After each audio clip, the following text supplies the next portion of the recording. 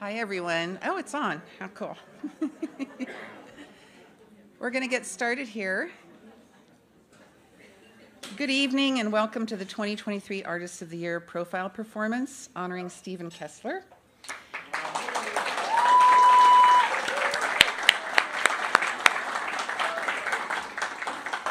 I'm Margaret Niven, Chair of the Santa Cruz County Arts Commission. I'd like to introduce some of my fellow commissioners who are in attendance this evening. Paula Woods. And, yeah. You don't want to stand up. And Cynthia Killian. There she is. Great timing. The Santa Cruz County Arts Commission seeks to promote, expand, and plan for the cultural life of Santa Cruz County and to bring artists and arts organizations together with government for the benefit of all citizens of the county. To that end, several programs have been developed, including Artist of the Year Award, the Percent for Art program, and the new Spotlight Award, which recognizes local emerging artists. In April of 1991, the Santa Cruz County Board of Supervisors established the Percent for Art program. Currently in the works are public art projects for the Aptos Library, the new Live Oak Library Annex, the Heart of Soquel Parkway, and the Green Valley Multi-Use Pathway Project.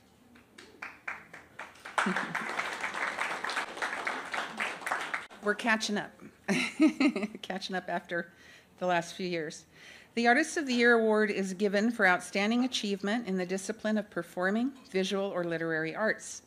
The recipient must be a resident of or operating in Santa Cruz County, have a national or international reputation, and have contributed to the local community through their work in the arts.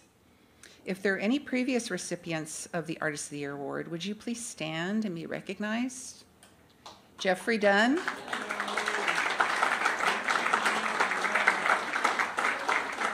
Linda Watson. And Gary Young.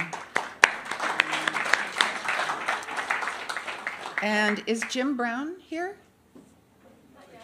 Not yet. Well, there he is. Jim Brown, Director of the Arts Council of Santa Cruz County, is here tonight. And finally, I'd like to ask the County Board of Supervisors, the County Arts Commission, the County Parks Department, or I'd like to thank them, the County Parks Department, and all who helped to make this profile performance possible. Thank you. And it's now my pleasure to introduce Kieran Kelly, staff to the Board of Supervisors Chair, Zach Friend. Good evening. Before we begin, can we please thank the Santa Cruz County Arts Commission for all the valuable work they do to promote artists and arts here in our community in Santa Cruz County. Thank you for all that. Supervisor Friend wishes he could be here today. It is his wedding anniversary, so I guess he gets a rain check for this one, but that's a one-time excuse.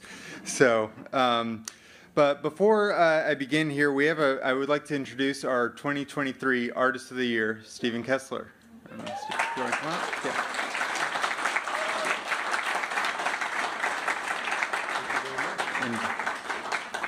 I'm going to read a short list of Stephen's many accomplishments here on his official proclamation from the Board of Supervisors. Stephen Kessler has distinguished himself over the last 50 years as one of his generation's most versatile and prolific writers, author of a dozen volumes of original poetry, 16 books of literary translation, 3 collections of essays, and a novel, The Mental Traveler. Throughout the 1970s and 80s, he was active as an organizer of and advocate for the Santa Cruz County poetry community, putting on readings, writing reviews and essays in the local weeklies, co-hosting with Gary Young the Poetry Show and Bards After Dark on KUSP Radio, and serving as an intellectual and journalistic bridge between the literary minority and the general population. From his first collection, Nostalgia the Fortune Teller, through the prose poems of Where Was I to Last Call, Stephen has produced a steady stream of constantly evolving lyric poetry characterized by its musical yet conversational style and a sensibility influenced by a diverse range of predecessors. After writing for Sundays and the Santa Cruz Independent through the 1970s, he was a founding associate editor and writer with the Santa Cruz Express, founding editor and publisher of The Sun, and in recent years he is known as a wide-ranging and free-thinking opinion columnist in the Santa Cruz Sentinel. Stephen is known... Please go ahead. Yeah. Stephen is known nationally and internationally as a translator of modern Spanish and Latin American poets, including the Argentine master Borges, Nobel laureates Vicente Alexandre and Pablo Neruda, the exiled Spaniard Luis Cernuda, and the Argentine expatriate Julio Cortázar. His 3 Cernuda books, Written in Water, Desolation of the Chimera, and Forbidden Pleasures, have received, respectively, a Lambda Literary Award, the Harold Morton Landon Translation Award from the Academy of American Poets, and the Penn Center USA Translation Award. And his version of Cortázar's selected poems, Save Twilight, received a Northern California Book Award. Stephen has published hundreds of essays, features, reviews, interviews, and columns in dozens of periodicals, including Poetry Flash, Exquisite Corpse, San Francisco Review of Books, East Bay Express, Los Angeles Review of Books, North Bay Bohemian, and the Redwood Coast Review. So now, therefore, the Chair of the Board of Supervisors hereby honors Stephen Kessler as Santa Cruz County's 2023 Artist of the Year in recognition of his significant contributions to the arts and to the Santa Cruz County community.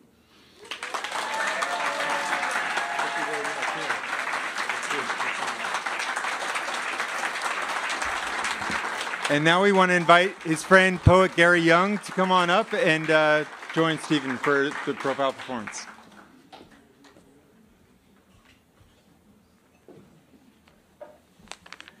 Well, thank you, and thank you all for joining us here for the festivities this evening. It's nice to see so many old friends.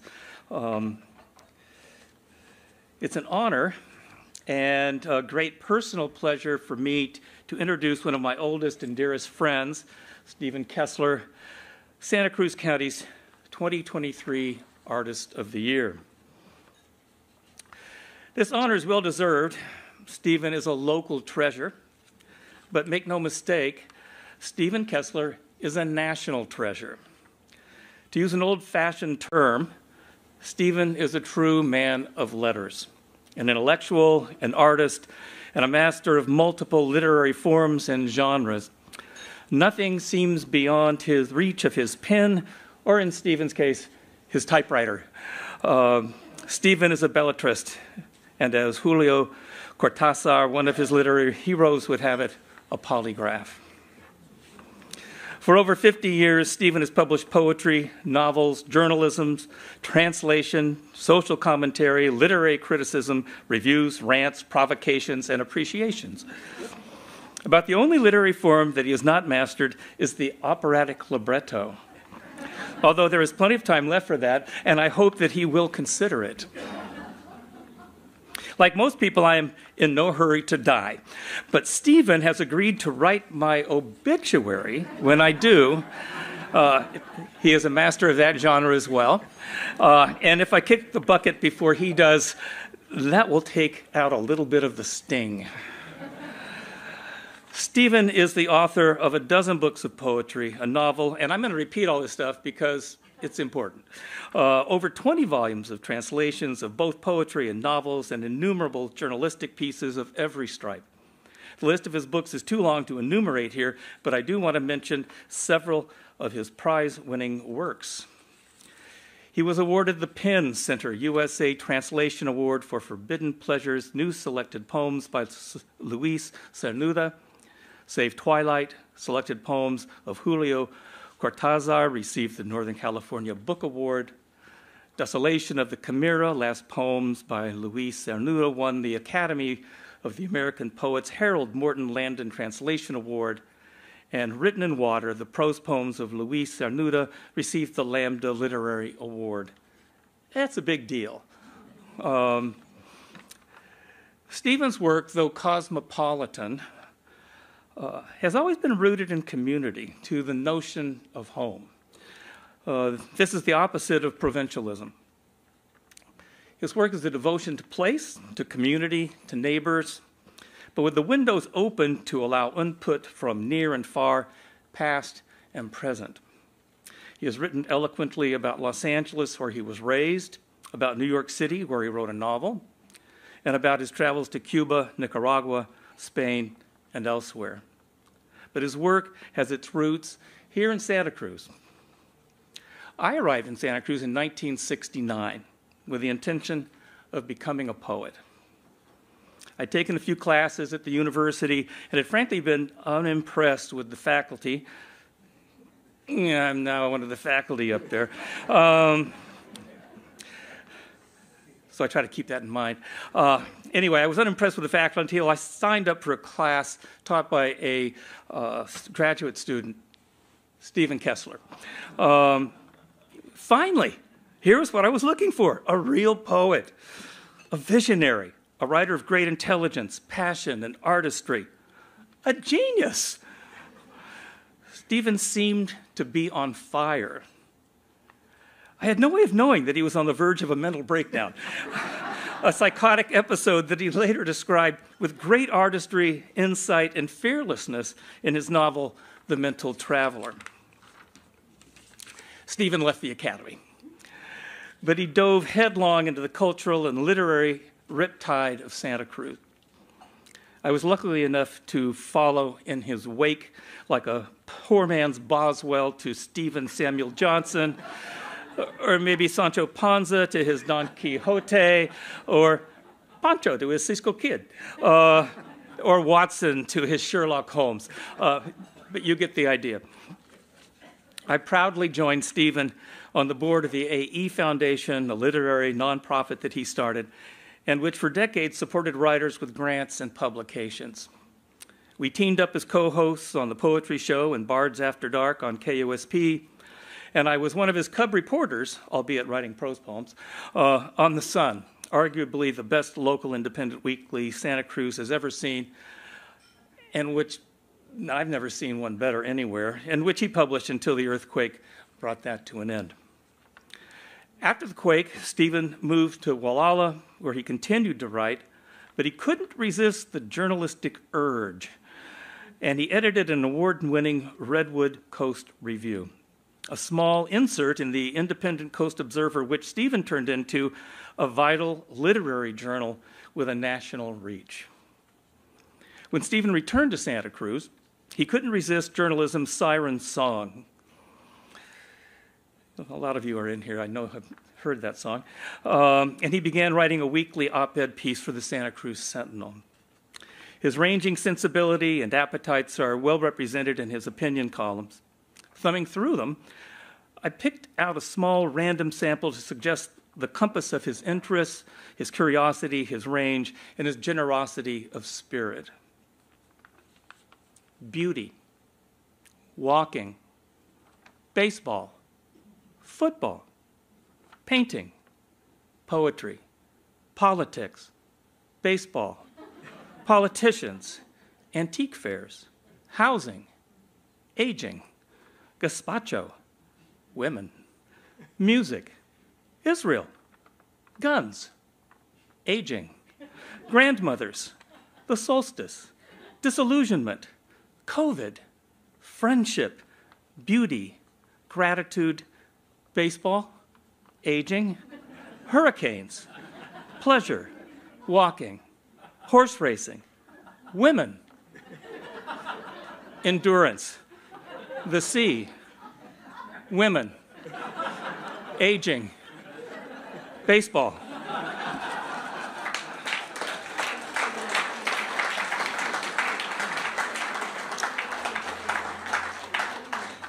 Stephen has even written a couple of pieces on our new library, which some of you may have seen.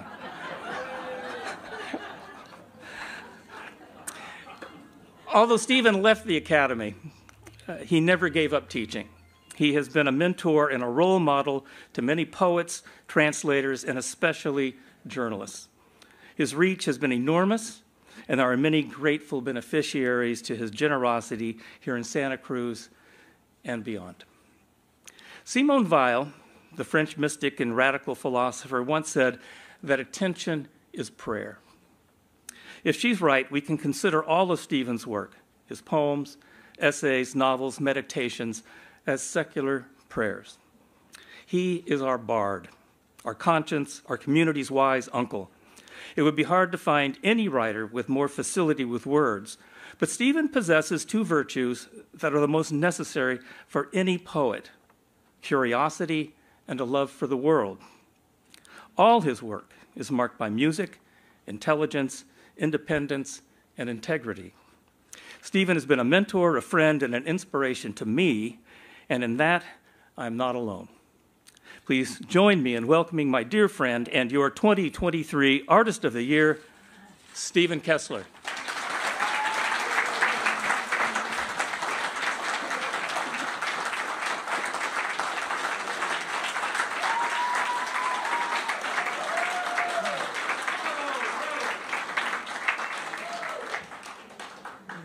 Well, you can tell I have a lot of relatives in the audience. Well, thank you for that that warm welcome, and thanks for being here at all. And to Gary, I must say, thank you, I guess. It's like an embarrassingly effusive introduction. I better not blow it, because he really talked me up into something bigger than I probably really am. So apart from Gary, of course, I have to thank the Arts Commission for bestowing this honor upon me. There's a lot of artists around here, some of them in this room, who are equally accomplished in their respective disciplines, and I just,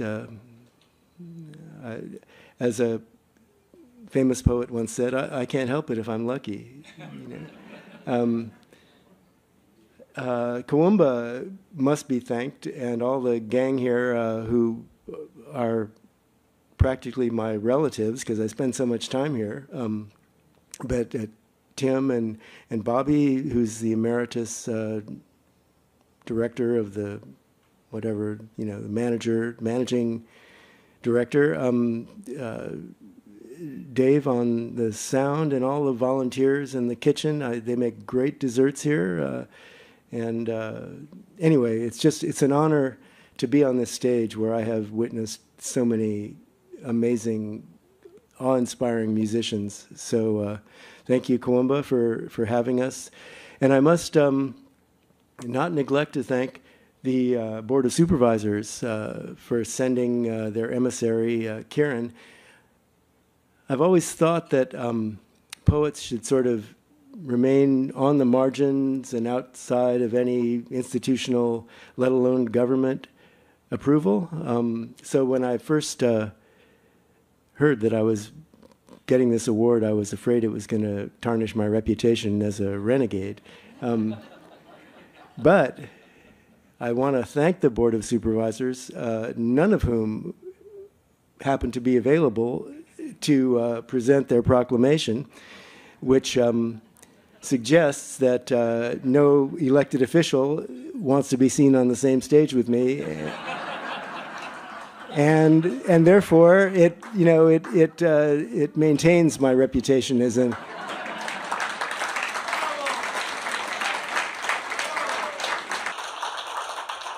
anti-establishment. So thank you, Board of Supervisors.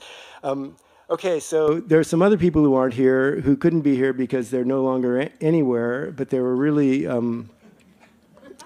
critical to my formation at the dawn of my so-called career. I always say so-called career because poetry, unless you're, well, don't get me started, but I never really had a career as a poet. I always felt like it was a vocation, and it never, never earned me any money or fame. I mean, this is as famous as I'm going to get, so enjoy it.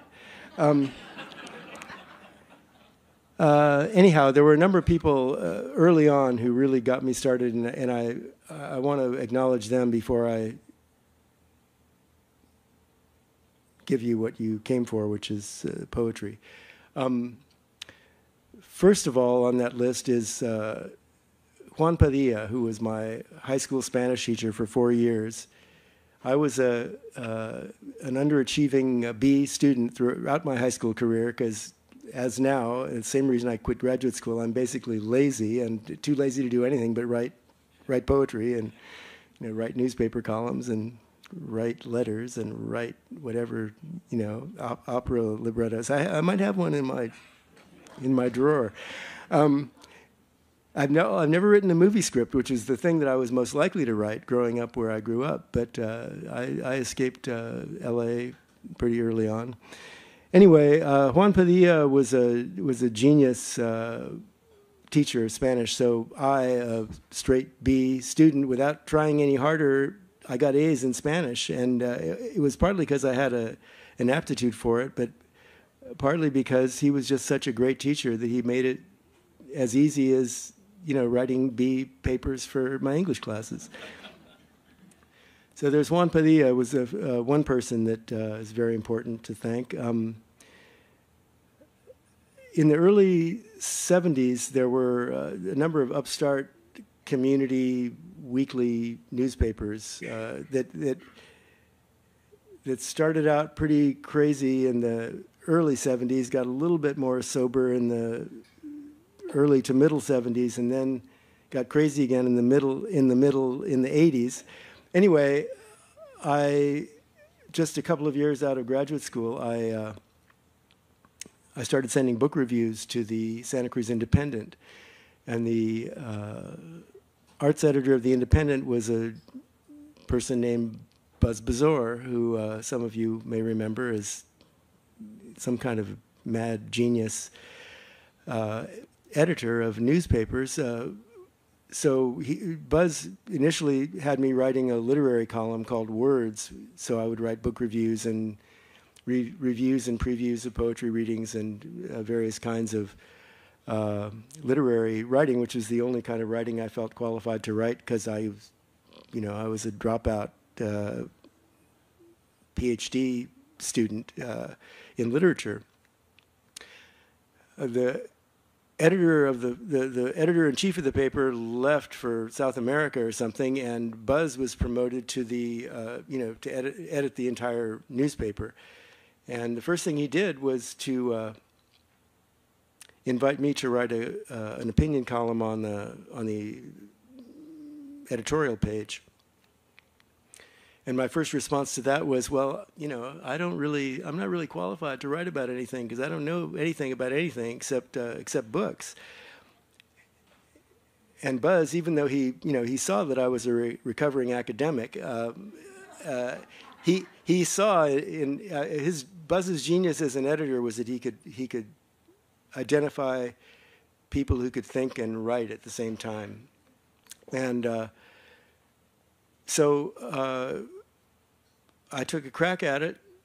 All it took was like 1 week. I wrote the first one, and that was it. I mean, the rest is history. I'm still doing that because it's just so fun and easy to be a generalist. You don't have to know too much about anything, but you can learn a little bit. I mean, the great thing about journalism is you don't have to prove that you know everything. I mean, unless you're doing deep dive investigative stories, and especially if you're just a commentator, you can just say what you think and people can take it or leave it. Anyway, Buzz Bazor is to blame for my becoming a journalist, so I have to give him a shout out. The next person who had a significant role in my integration into the poetry community of Santa Cruz is Mort Marcus, who was a former Artist of the Year. And I actually met Mort in the mail in 1967 when I was editing the Lampeter Muse, the literary magazine at Bard College. And Mort, who was teaching at Lick Wilmerding High School in San Francisco and coaching the basketball team there, sent me some poems, and I published one, which he later told me was like the first prose poem he ever published. And I remember that poem, or at least part of it. It was called A Poem for My Ear, and it started out, sometimes my ear wants to be listened to.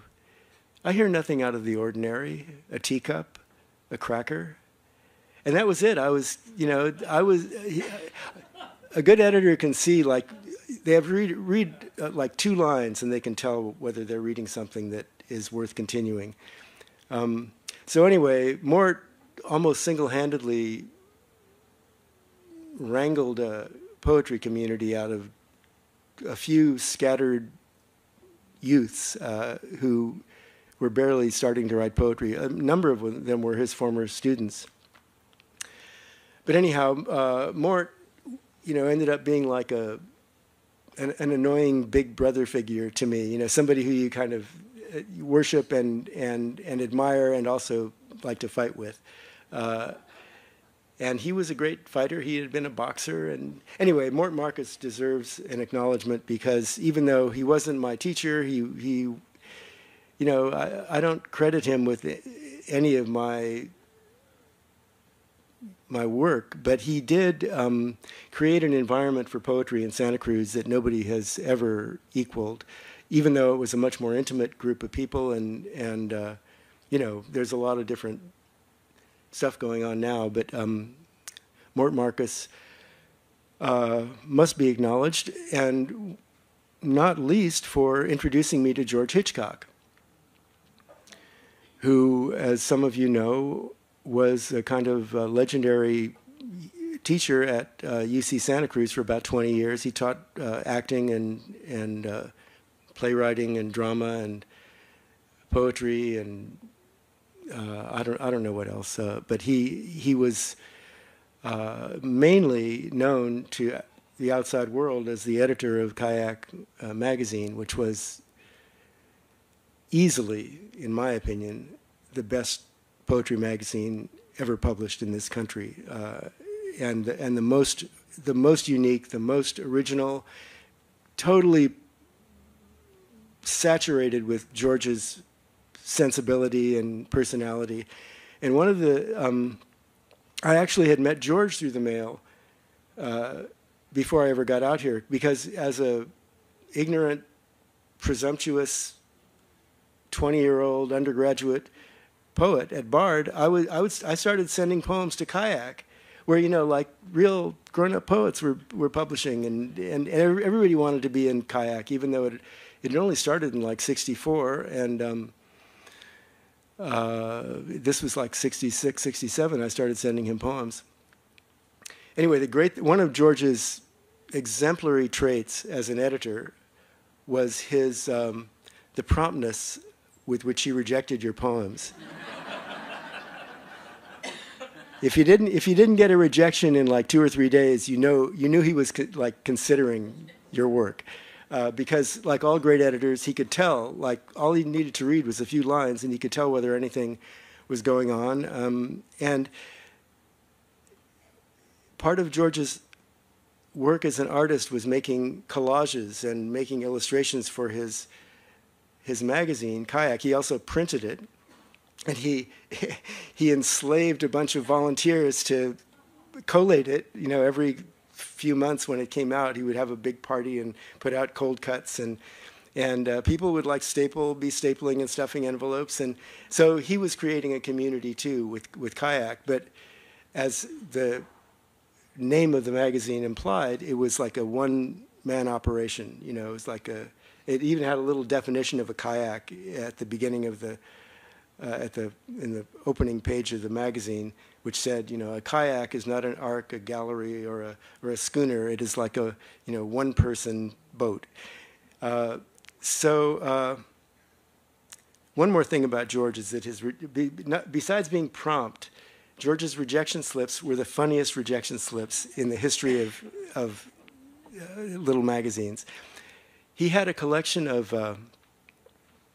old magazines from like the 19th and early 20th centuries with a lot of illustrations, just drawings and prints. And he would clip these out and paste them into his collages and into Kayak. And for his rejection slip, it usually had a picture of, there were the 3 of them that I can remember. One was like somebody in front of a firing squad. One of them was somebody falling into a crevasse. And one of them was somebody getting their head chopped off. And the line underneath the illustration was something like, the editor of Kayak regrets that we are unable to use your work at the present time.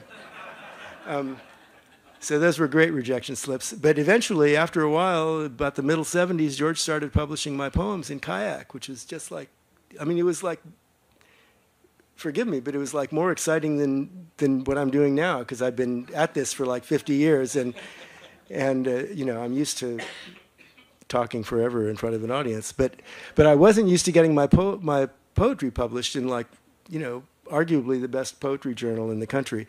So, and a couple of years after that, George published my first book. So, you know, he just did, he immeasurably increased my confidence in myself as a poet. And it wasn't because he was like patting me on the back and telling me, you know, how well I was doing. I mean, George was, you know, those of you who knew George, if there are any still here, he was pretty gruff, and you never really knew whether he liked you or not. But he did keep publishing my poems, you know, and he, like all of my mentors who were never actual mentors, he just set an example that I have. He's a constant point of reference for me as somebody with absolute artistic integrity and just a great editor and you know, all around artist who I'm so grateful to have met, partly thanks to Morton Marcus. Okay, there's one more person that I must mention, and just to show how everything's connected, this is somebody that George Hitchcock introduced me to, who was Fernando Alegria, who was a Chilean writer and poet, novelist, critic, professor, who at the time, around, I don't know, early 70s, I don't remember the exact year, maybe 73 or 74, he was the chair of the Department of Spanish and Portuguese at Stanford. And he gave a reading over here one time that George organized, and I think I gave him one of my translations. And like the next day, I think it was, maybe, I don't think it took him 48 hours. He was on the phone, like, Stephen, you want to come over and, you know, have a sauna in my backyard and go swimming in my pool, and, you know, my wife will make us a barbecue. And so that was the beginning of Fernando's recruitment of me as his translator for the next 10 years or so. I accompanied him to conferences and readings and spent a lot of time at his house, where whenever any Latin American poet or writer was in town, Fernando would throw a party for them, and Carmen, his wife, would make a big paella or something. And so I learned a lot. I met a lot of interesting people through Fernando, and he set a great work ethic because he was astoundingly prolific. But he would get up like at 6 in the morning and write until 9, and then he would go teach his classes at Stanford. Then he would come home, have lunch, take a siesta, and then go play golf in the afternoon and like go to a cocktail party at night.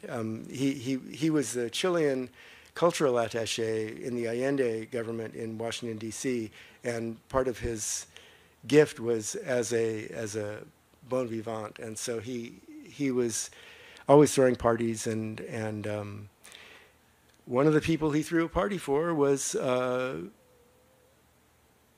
Cortázar, who some of you may know was one of the leading Latin American writers of his time. In the 60s, he published a book called Hopscotch, which was a monumental breakthrough in the novel, and was a master of the short tale. He called them tales, relatos, not cuentos. Rather, you know, tales, not stories. You know, subtle distinction for those of us who don't believe synonyms really exist. Anyway, Julio Cortázar, whom I met at Fernando's and who subsequently came up to my house in the Soquel Hills and had dinner with his wife, Carol Dunlop, and then we corresponded, and it was after his death that I discovered he had published a selected poems in Mexico City and also in Nicaragua. And when I was in Managua, Nicaragua, in the Ministry of Culture, in their little bookstore, I found this book called Salvo el Crepúsculo by Julio Cortázar, and it was his selected poems. And I eventually translated a selection from that book. Lawrence Ferlinghetti published it as a City Lights Pocket Poets book. And the first poem I will finally get around to saying to you, I apologize, but I can't not talk about all these amazing people that I have been really lucky to know.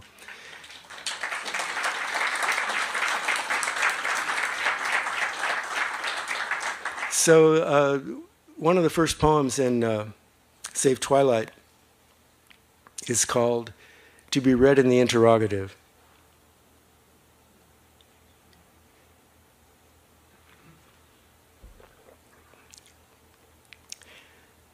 Have you truly seen the snow, the stars, the felt steps of the breeze?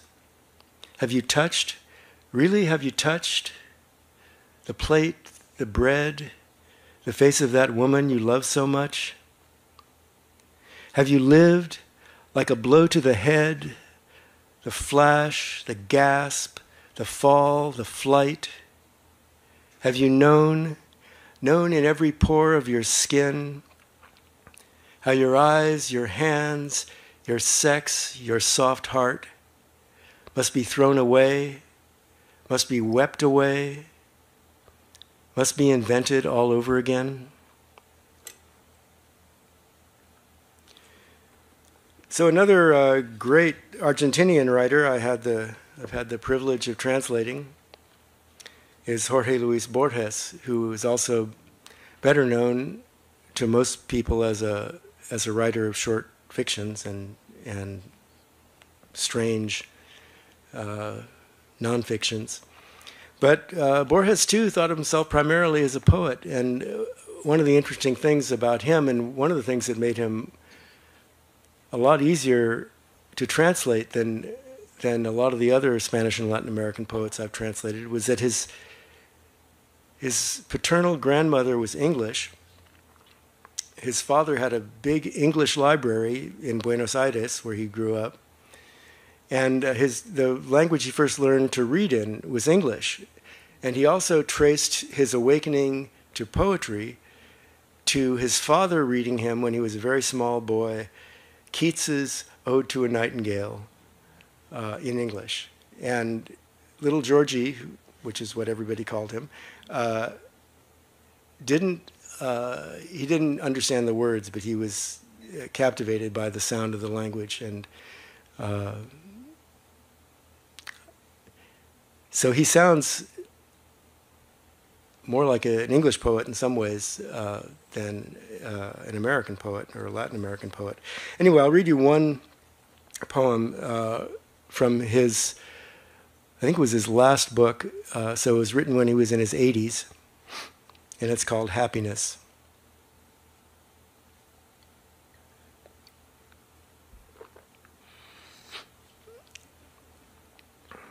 Whoever embraces a woman is Adam. The woman is Eve. Everything happens for the first time. I saw something white in the sky. They tell me it is the moon, but what can I do with a word and a mythology? Trees frighten me a little. They are so beautiful. The calm animals come closer so that I may tell them their names. The books in the library have no letters. They spring forth when I open them. Leafing through the atlas, I project the shape of Sumatra. Whoever lights a match in the dark is inventing fire. Inside the mirror, an other waits in ambush. Whoever looks at the ocean sees England. I have dreamed Carthage and the legions that leveled Carthage. I have dreamed the sword and the scale.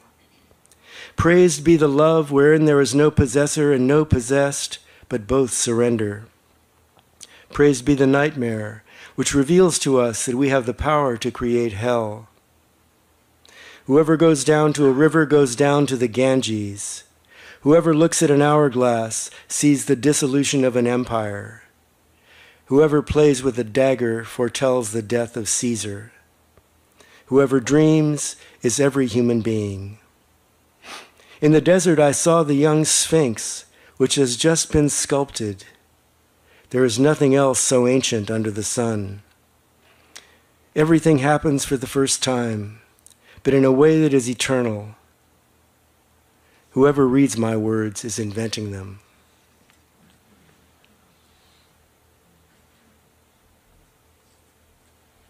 So Borges was born in 1899. Luis Cernuda, the great Spanish poet, who I had the good luck to discover before there were any good translations available. And Cernuda, I believe, is my ticket to the afterlife because he's one of the greatest Spanish poets. And I managed to get into his voice in a way that I just couldn't stop, and I ended up translating a big selection of all his work. Cernuda was a member of the generation of 1927, whose most famous member is Garcia Lorca, and he was openly gay in the 20s in Spain, which was pretty much unheard of. Lorca was gay also, and a couple of other members of that generation, but Cernuda was the only one who was explicit about it. When the Franco invaded the Spanish Republic and the Spanish Civil War started in 1936, and Lorca was murdered, a number of people went into exile. Cernuda he went to the mountains to fight for the Republic for about 2 weeks, and he was less cut out to be a soldier than I am, and so that didn't last long. He was invited by somebody to give some lectures or readings in England, and he went to London.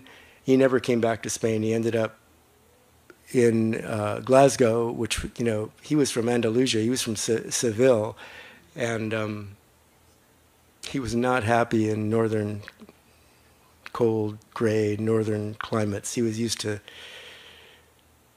hot sun and sandy beaches and beautiful boys in swimsuits. And he ended up staying in Scotland for a while. Then he got a job at Mount Holyoke in Massachusetts, which is also in the north. And to his unfortunate luck, it was a school for girls at that time.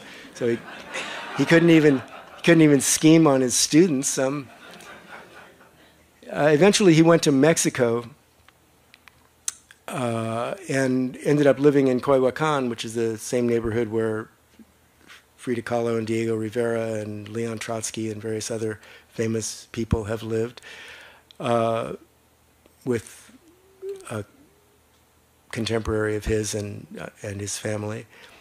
And then in the early 60s, he taught at San Francisco State for, I think, a year, and then the following year he taught at UCLA, or maybe he taught at San Francisco. Anyway, he taught at State, and then he taught at UCLA, and he commuted back to Mexico. But he lived in Santa Monica. I know the building where he lived, so he has a connection to LA, which he liked because it was at least warm, But he ended up dying in Mexico of a heart attack when he was 62 years old, 1963. So I want to read one poem of Cernuda, also a poem written probably when he was around 60. In exile, disillusioned, heartbroken, but he kept writing amazing poems. And this poem is the title poem from the book called Desolation of the Chimera. The chimera is as some of you certainly know, is a mythical beast from Greek mythology that has the head of a lion, the body of a goat, and the tail of a serpent. But it's pretty much any kind of freakish monster of put together parts. Cernida was also a scholar of English poetry, and I'm sure this poem is a riff on Shelley's famous sonnet Ozymandias, which I think that was a poem that he wrote like in 15 minutes when, for a contest. This is, the Romantic poets, they would have these little salons and they would say, okay, now let's everybody write a poem, and and then we'll see who writes the best poem in 10 minutes. So Shelley wrote this immortal sonnet called Ozymandias about this ruin in a desert. It starts out, I met a traveler from an antique land who said, 2 vast and trunkless legs of stone stand in the desert. And then it goes on, and then the inscription on the statue is, my name is Ozymandias, king of kings. Look on my works, ye mighty, and despair. Nothing beside remains. Round the decay of that colossal wreck, boundless and bare, the lone and level sands stretch far away. So this is Cernida's version of that. And it holds its own, I think, against any immortal poem, and that's the reason I want to read it to you. It's called Desolation of the Chimera. This is he thought of himself as an old man. He could see his time running out. So this is like an old man, even though he was only like 60. This is an old poet who has had his illusions shattered.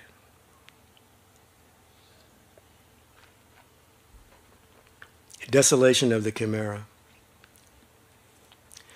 The whole day's heat, distilled into a suffocating vapor, the sand releases. Against the deep blue background of the night, like an impossible drizzle of water, the frozen splendor of the stars is proudly aligned alongside the full moon, which, from a great height, disdainfully illumines the remains of beasts in a boneyard. Jackals can be heard howling in the distance. There is no water, palm frond, underbrush, or pond.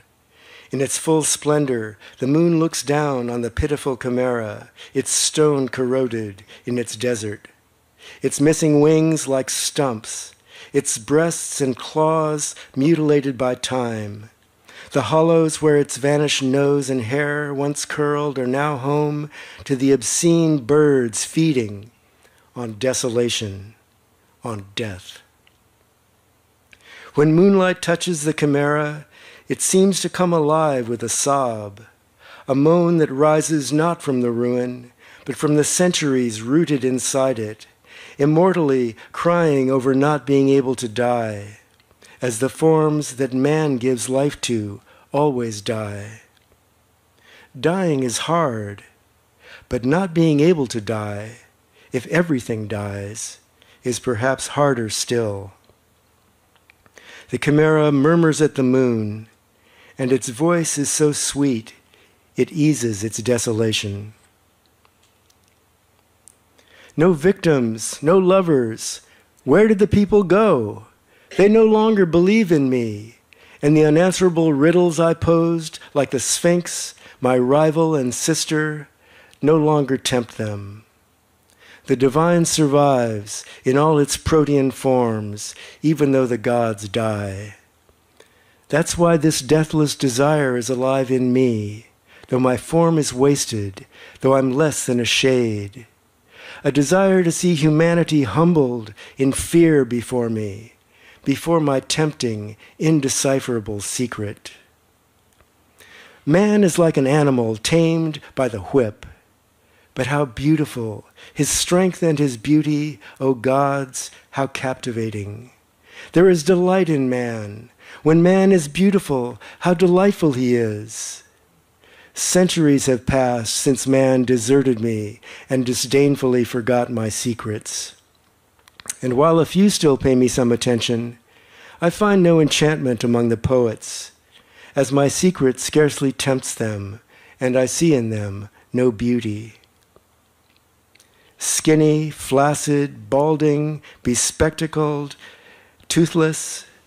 That's the physical aspect of my former servant, and his character looks the same. Even so, not many seek my secret now, since they find in woman their personal sad chimera.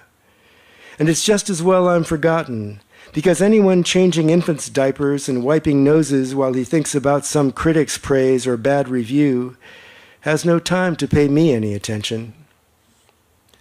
Can they really believe in being poets if they no longer have the power, the madness, to believe in me and my secret? Better for them an academic chair than barrenness, ruin, and death, the generous recompense I gave my victims once I had possession of their souls, when men and poets still preferred a cruel mirage to bourgeois certainty. Clearly for me, those times were different, when with a light heart I danced happily through the labyrinth where I lost so many, and so many others I endowed with my eternal madness, joyful imagination, dreams of the future, hopes of love, sunny voyages.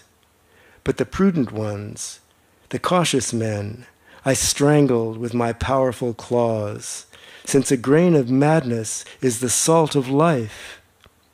Now that I've been and gone, I don't have any more promises for man. The moon's reflection, sliding over the deaf sand of the desert, leaves the chimera stranded among shadows, the captive music of its sweet voice quieted.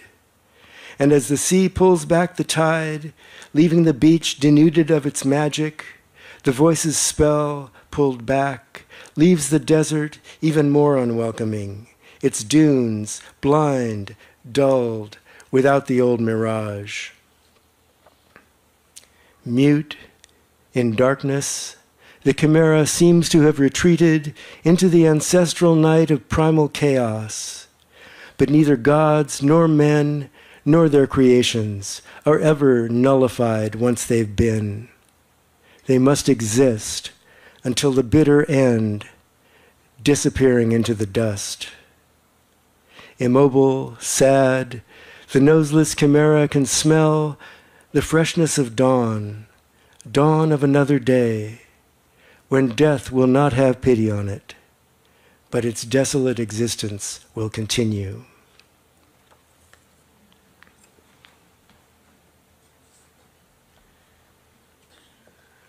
People have asked me over the years, doesn't translating take away from writing your own poetry? That is my own poetry. It's, the way a cover version of somebody else's song is your own song. That's what translating is. Translators are not stenographers. They are recreators of the original work. At best, they don't always measure up. But anyway, one more Spanish poet I must read you one poem by is Vicente Alexandre, who is also a member of Cernuda's generation of 1927. He was born in 1898. He was also gay, according to rumor. He never really revealed it, but he lived with his sister all his life. He never left Spain because he was semi-invalid. So he was there all through the Spanish Civil War and after. And when I first met him during the Franco dictatorship in 1973, through a sequence of unbelievably serendipitous events, he was still living in the house, in the same house where Garcia Lorca used to play the piano and where all visiting poets from Spain or Latin America or anybody knew anything about Spanish poetry ended up paying a call upon Vicente Alexandre. And so I was one of those young poets. I think I was 26. Had never published, I'd published maybe a few translations, but I think I was really starting out as a translator and doing the really easy stuff like, Pablo Neruda's odes, which they were written for the newspapers and they were meant to be immediately accessible to anybody. Alexandre was the most Baroque of Spanish poet of his generation. And he encouraged me, when he found out that I was starting out as a translator, he encouraged me to translate this book that he published in the 30s called La Destrucción o el Amor, Destruction or Love. And as it happened, I had bought a copy of that book like 2 days before in a bookstore in Madrid without ever expecting, without even knowing whether Alexandre was alive. So the combination of forces were just unbelievable. The problem was that those poems were just so hard to even understand, let alone translate, because they were written during his surrealist period, and surrealist poetry is like, good luck with surrealist poetry. They were erotic love poems on top of that. So when Alexandre invited me to translate his poems, I said, well, I'll get back to you on that, because I had to go home and read the poems and see whether I had.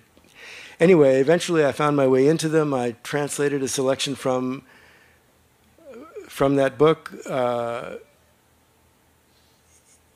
Shortly after the publication of that book, in fall of 1977, Alexandre was the recipient of the Nobel Prize for Literature.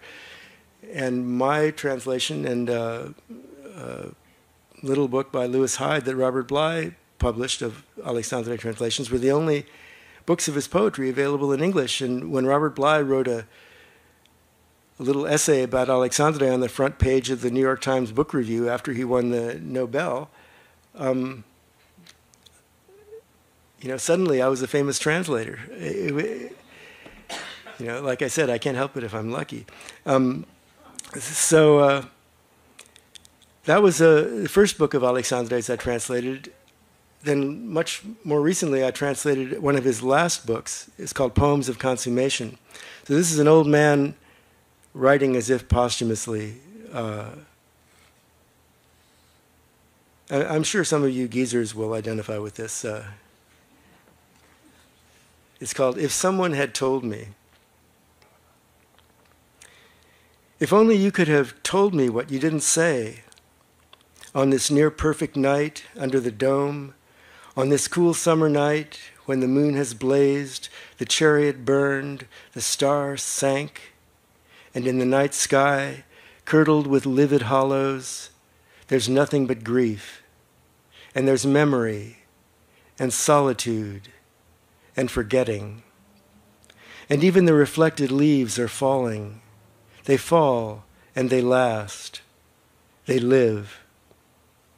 If someone had told me, I'm not young, yet I exist, and this hand moves. It slips snake-like through this darkness, explaining its venom, its mysterious doubts before your living body. The cold's birthday was long ago. The moon fell into the water. The ocean closed with green flashes. It's been asleep who knows how long. The waves keep hushing. The spray sounds the same, only silent.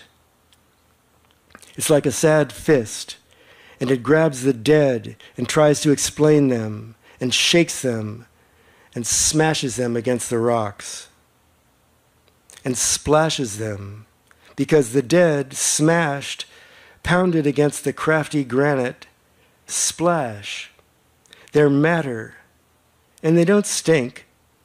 They're even more dead, and they're scattered and spread, and they don't make a sound.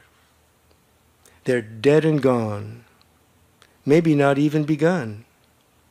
Some of them loved, others talked a lot, and they explain themselves pointlessly.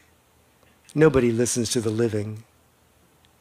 But the dead keep quiet with truer silences.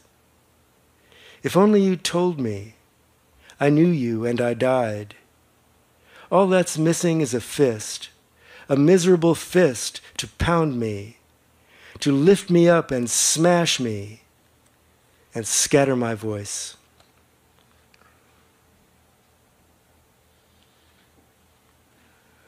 Okay.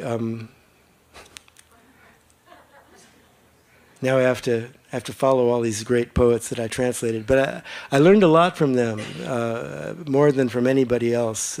Certainly, translation has been my lifelong workshop. Okay, so this is a poem of mine written about 30 years ago. It's called Jack's Last Words.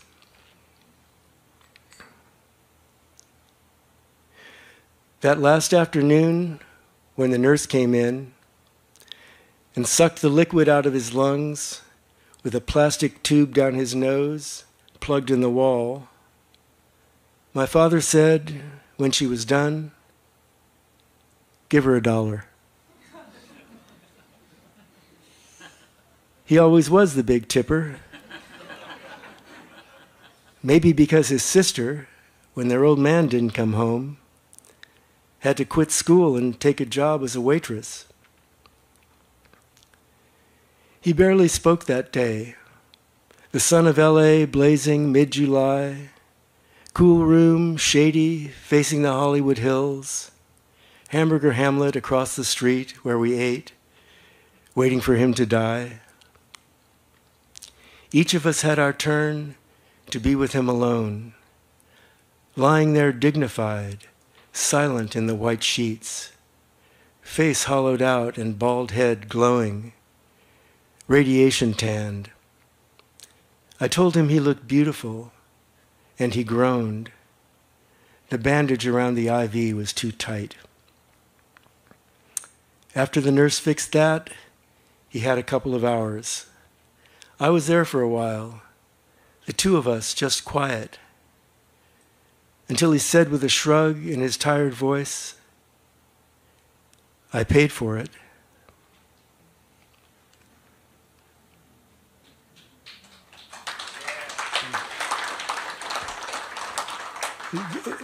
Don't encourage me. We only have until 9 o'clock, so. Okay. The earliest poem I'll read for you tonight was written about 40 years ago.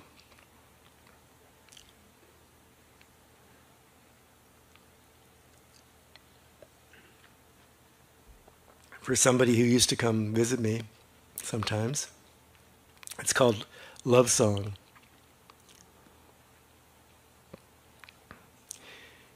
You arrive by sunlight, sweetening the afternoon with fruit, your mouth on mine, a frontier between hungers. A spell, unspeakable allegiance touches us, sense of the real, a voice, face, changing landscape whose textures the eyes are absorbed in, desiring to know, subtly hold in the mind always, a moment spoken for. Spirit moves through lips, one tongue to another, listening, whispering, or whistles, calypso, living inspired songs. Birds, wind, the lifting force. Mystery stirs, moves evasive through muscles in search of some musical resolution, or simply a wave which pulls seaward all past ground and dissolves known sand. Tides pulse along your pale throat, that far from the future. I breathe lightly, drawn by the soft lines we trace in creation.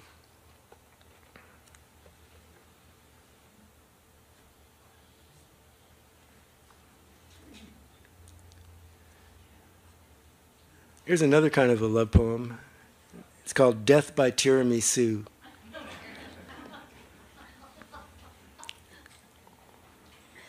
Throw me on top. No, pull me up. No, taste my grateful tears as I take a bite of your lips. This is the right way to die.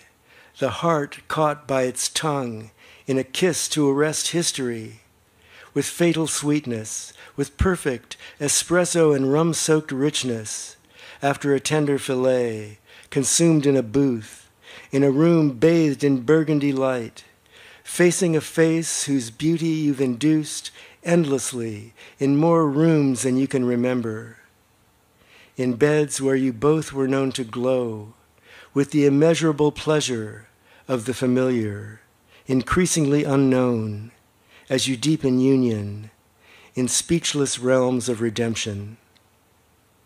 Thickly, the heart is happy to stop with such satisfaction.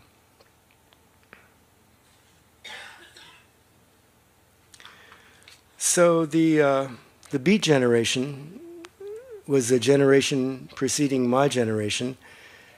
And of course, I had to figure out what they were doing. It took me quite a while. Actually, I was reading like 19th century English poetry in the middle 60s when the Beats were, taking off. And it took me a long time to figure out how to read Allen Ginsberg and, Gary Snyder and Lawrence Ferlinghetti, who I should not include in that group because Lawrence did not like to be called a beat poet.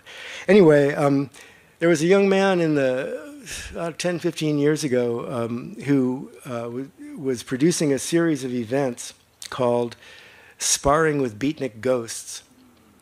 And he would take his little show around to various cities and invite local poets to participate. And he did this at least once, I think a couple of times in Santa Cruz, once at Felix Culpa, this little gallery, and once at the Coconut Grove of all places. And he invited some pretty well-known poets like my dear late friend Wanda Coleman. And he called it something Santa Cruz Poetry Festival. Anyway, I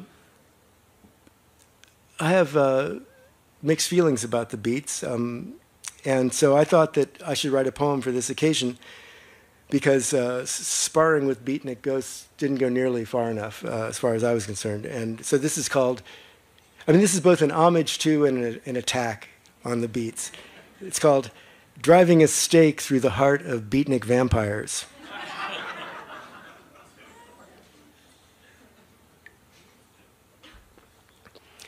Out of the bars of North Beach, out of the back seats of 55 Chevys, out of ducked-down alleyways 6 blocks from Venice Beach, out of the seedy cafes of Greenwich Village and the soulfully seedier dives of Negro neighborhoods where white men go to try to get down and funky.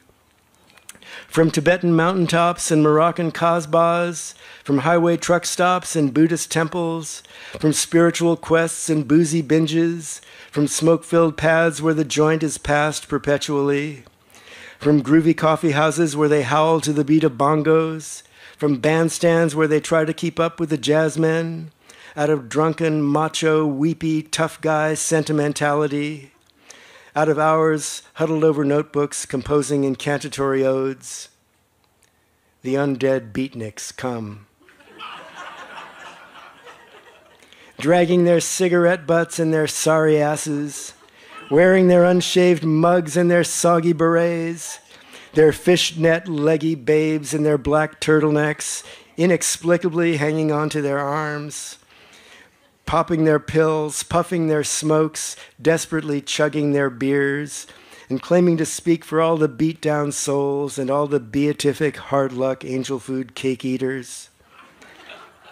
From the stages of poetry festivals and political demonstrations, the undead beats keep coming unstoppably, hijacking open mics and polite salons with their canned rebellion long past its sell-by date, with their wine-stained teeth and their raggedy manuscripts, with the cool idea that poetry corrupts the young and that verses rhymes with verses and they are against everything.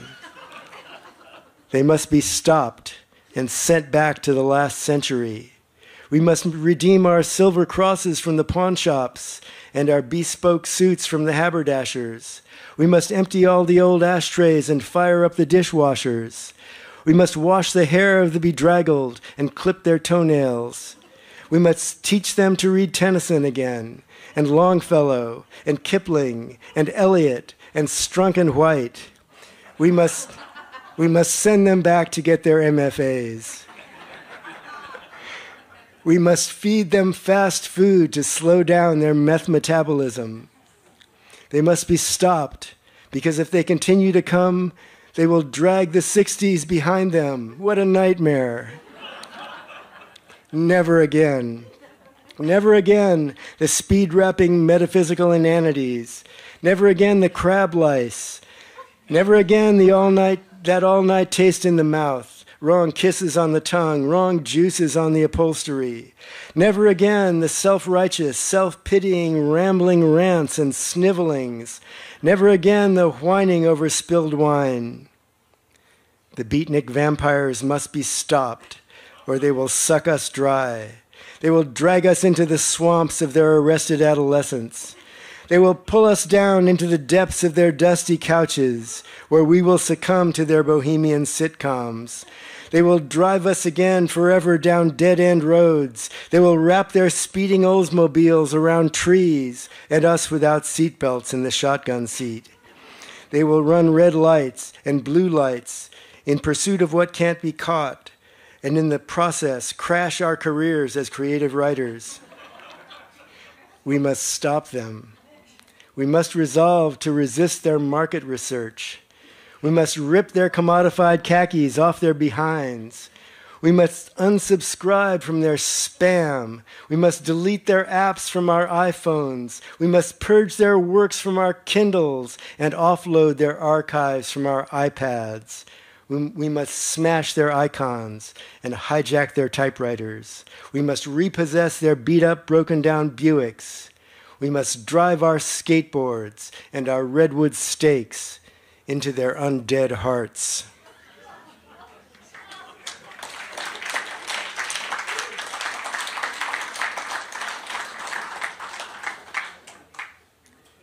So I read a lot inspired by other artists.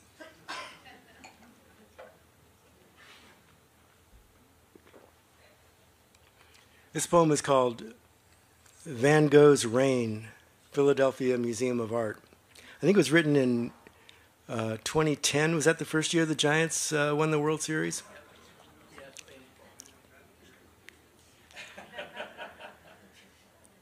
Van Gogh's Rain, Philadelphia Museum of Art. I happened to be at a conference of translators in Philadelphia and took a break from all the boring panels and everything and went to the art museum. This is what happened. Van Gogh's Rain, Philadelphia Museum of Art. From Vincent's hospital window, a walled wheat field, the same one trembling with color in the other pictures, appears to be suffering, yet also thriving under sheets of driving rain. The canvas behind the sheet of non-glare glass, stopping me as I walk, still dazed by a small Cézanne, through this wing of the museum in late October.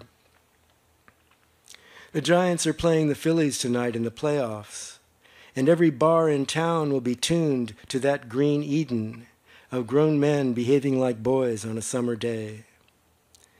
Vincent's picture is almost grim, so gray and muted through the downpour, but look closely into the slanting streaks, and hundreds of colors ravish your seized eyes, like all those lovely faces you'll never touch. And so his terrible sadness touches you, drenches you, like the expansive landscape under that storm of emotion the painter caught and drove through the strokes of his brushes. After an hour, I'm saturated and must exit, past the construction, down the long, broad steps, and back downtown along Benjamin Franklin Parkway, returning to the world of hotels and homelessness and games through which we escape for a while, into the timeless grace of double plays, impossible catches, and pitchers who look too young to throw such tricky strikes. How strange that Vincent's tears will outlast the winner's fame.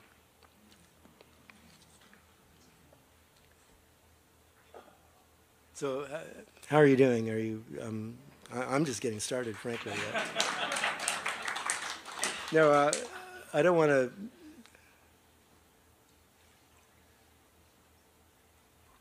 tire you out, but I have about 20 more poems to read. But I won't read them all, don't worry. I'll perform a little triage.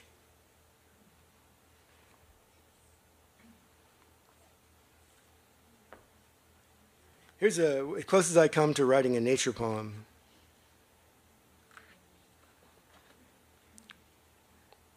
It's about sex. But it's also about the San Lorenzo River. I wrote this poem for the occasion of my late friend Robert Sward's inaugural event as the Santa Cruz County Poet Laureate. He had what he called a reading by the river, and there were a bunch of us invited to celebrate Robert as Poet Laureate. And I really like to write poems for occasions, like write it to do it right then. I didn't write any for this occasion because I already had way too many. But this is called River Lovers. My river ran off. After all our curved swirls and rippling swells and sweet rapids of release, one rainy night she slipped out of bed and fled through town, leaving a trail of heartaches in her wake, a flood of suitors who didn't rise to her level, logs and ripped out roots from way up the valley smashing into our bridges and washing up on the beaches, evidence of our devastation. Egrets taking flight in one last flash of the beauty we knew, the grace. I had to call the Corps of Engineers, and even they couldn't contain her. The wetlands of our floodplains spreading again with every storm. It felt so good we couldn't hold the pain. And so these bird-like cries until the quake or the wildfire rakes through the ruins to take what little remains. The climate has changed. It scarcely rains anymore. The stream has thinned like an elderly vegan who needs a burger and a shake. And yet, in its desiccated state, it displays its ducks and delinquent gulls and random great blue heron and tough and tender rushes in the shallows, sadly sipping last season's watery kisses. Now I wait for storms to fill the reservoirs and look for shreds of myself. Evenings across from the railroad trestle, when we smoked in the dark and looked upriver at the lights reflected in the water and the shadowy shapes of the mountains. Or the walk I took along the bike path when I was leaving town for the last time, following my bliss to a bigger river on the other coast. Or pausing on the footbridge after lunch on the way back to jury duty, to gaze at the crimeless calm of the trees and smell the breeze blowing in from the boardwalk with corn dogs and cotton candy on its breath. A little wilderness snakes through town, and who even notices but those who have next to nothing, and who need a place to chill or do their illicit deals, or hide from a world that disdains them, or write their confessions no one will read, or drown their losses in a fog of intoxication, or make love under an indifferent sky.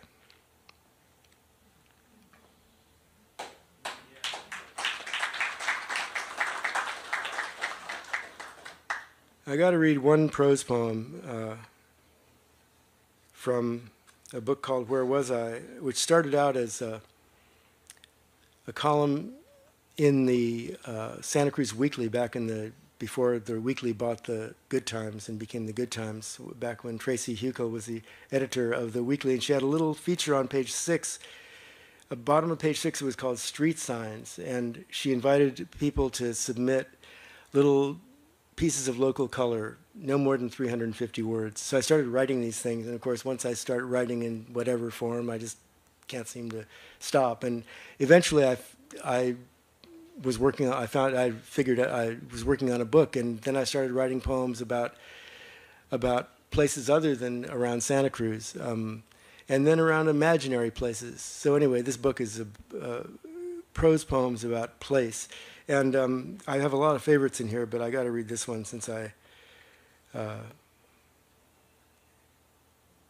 you'll see why. This is an imaginary place, but I actually dreamed this this poem, or the setting for this poem. It's called My Dream Library.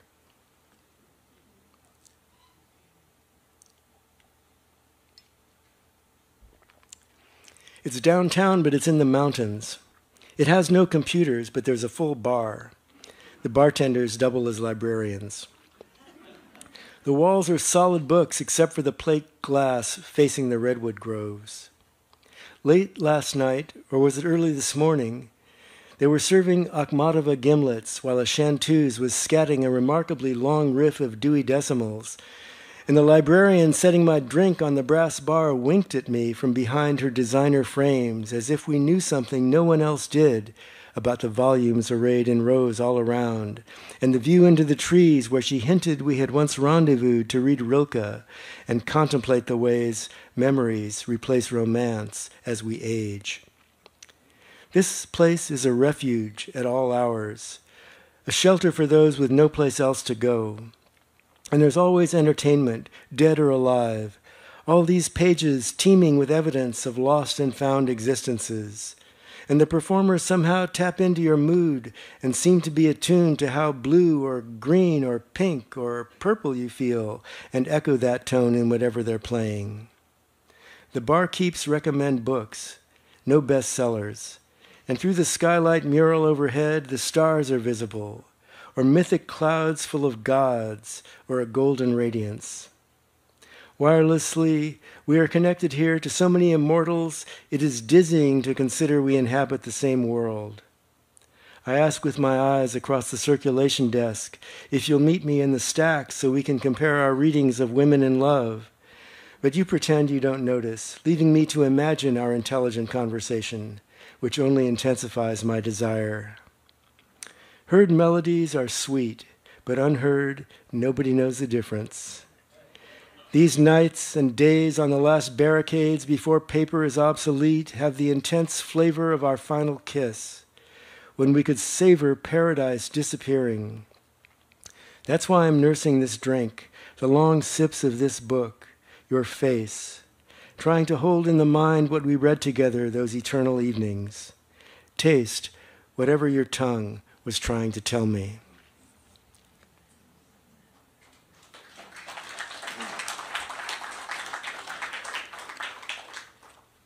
Okay, up to my final, my last call is the name of my most recent book. I hope it's not my final book, but you never know.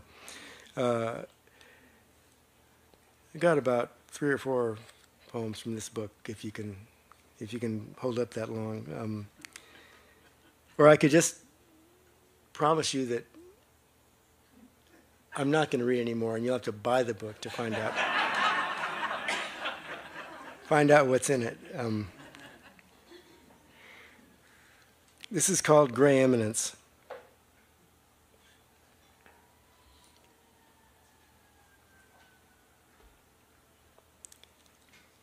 These poems were all written between 2017 and 2021. Gray Eminence. My t-shirt today is gray. My shirt is gray. My beard is gray. I am a gray man in a gray mood, though the sky is blue, and the flowers at the farmer's market are yellow, and the lips of some of the Saturday girls are red, and the fiddle and mandolin music is bright as a summer morning in the mountains.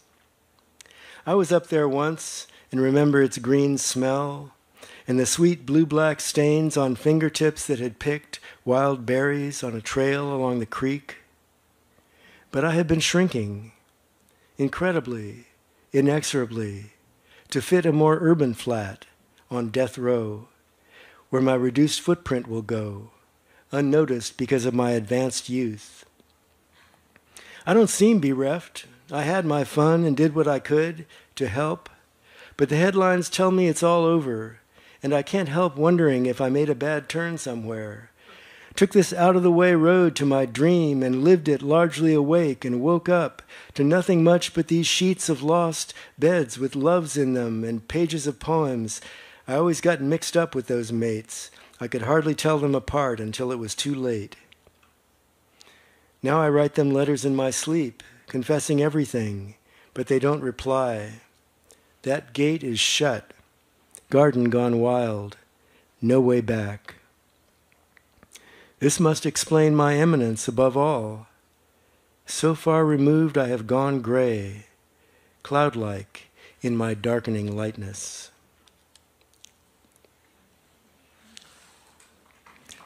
This is called... What's the name of the book? The name of the book is Last Call. It's got a Man Ray photograph of Lee Miller with her hand on her lips. Love that photograph.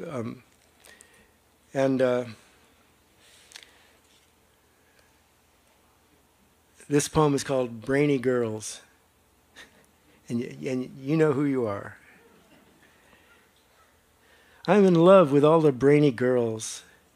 Their sexy thinking seduces me every time.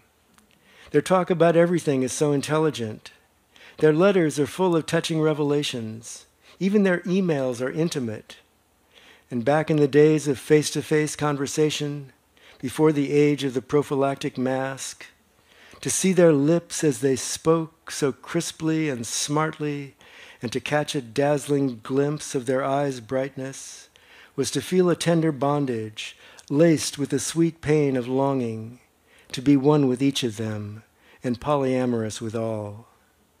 This plural intimacy is not promiscuous, but a deeply selective adoration and gratitude for shared understanding. The brainy girls are the women I grew up to love, at impossible distances and closenesses.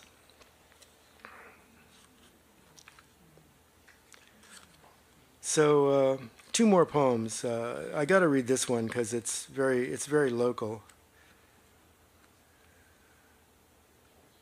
Written, well, I don't think it was written in the venue, but it's written about an incident. Based, as they say in the movies, this is based on a true story. It's called Ghost Bars of California.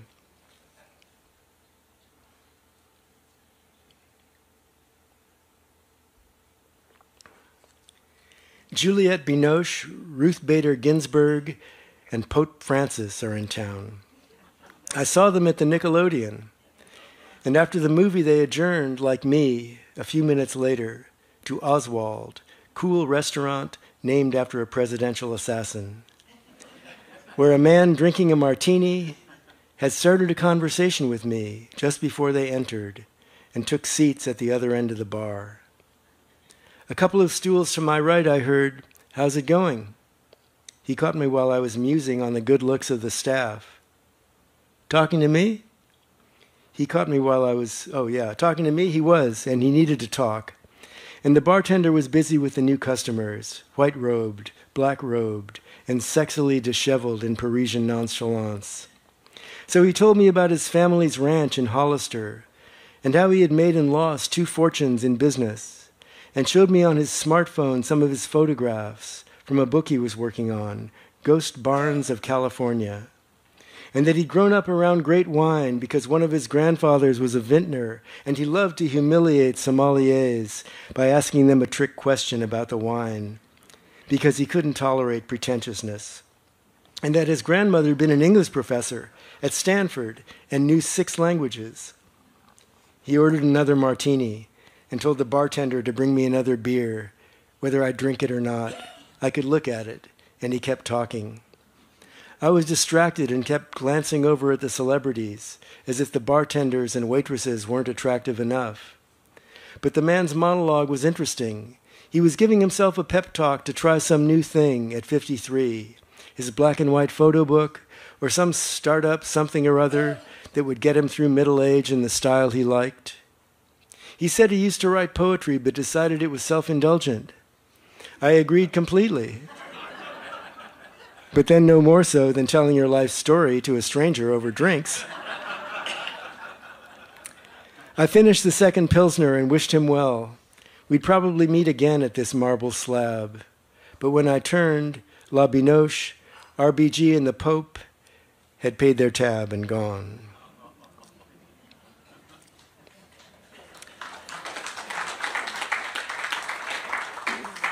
So this is This is the final. This is the encore.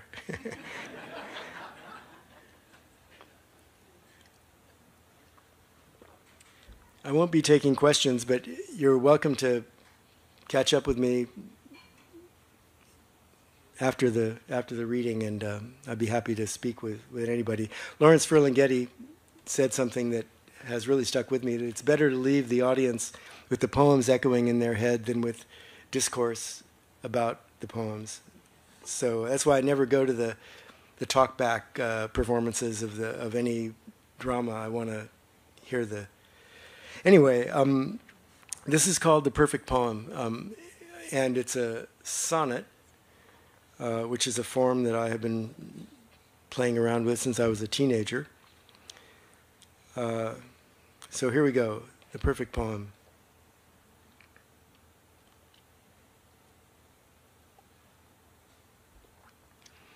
The perfect poem is where you want to live, lingering in each line as you read, through to the end and then read again, gaining more of its music and its meaning, in circular motions that move through you, leaving a little residue to reside, somewhere inside where it remains, by heart, where you have it when you need it. But you can't live there, it lives in you, as long as you retain those lines, moving in circles in your mind in time. Spheres of influence where you find rhymes, arriving in rhythm as the world turns, as if it were a place where you could live. Thank you.